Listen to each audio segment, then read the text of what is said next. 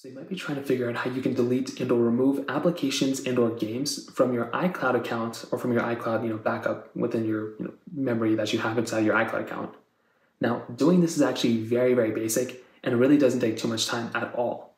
So the very first thing you're going to want to do is you want to hop inside of your settings application of your iPhone, your Mac, your iPad, whatever you have, and you want to go and tap on your name, which is right here.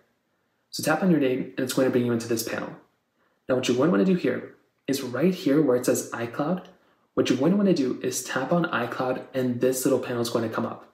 Now at the very bottom, you'll see a bunch of other random information, but at the very top right here, you'll basically see this thing that comes up that says, how much storage you have and then manage account storage. So what you're going to want to do here is you want to go and click on manage account storage right there. And this next panel is going to come up. Now, this is where you can go and edit up all the things that you want to go and basically edit up. So if you look at the bottom here, you'll basically see a lot of other information. You'll see backups, you'll see iCloud. What you want to keep a note for is basically any games and or applications that you want to go ahead and remove from your storage. So you can see right here, I have GarageBand.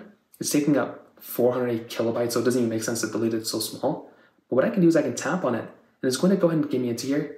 And what I can do is I can delete this specific application data from my iCloud account.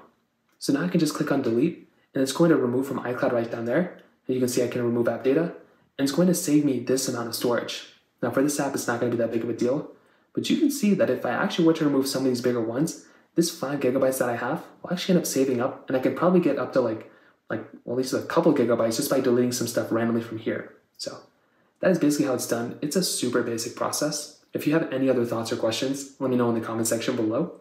Hit the like button, that would mean so much, but definitely hit that subscribe button. More importantly than everything else, I love every single one of you guys. Hopefully I'll catch you guys in the next video. Peace out till then.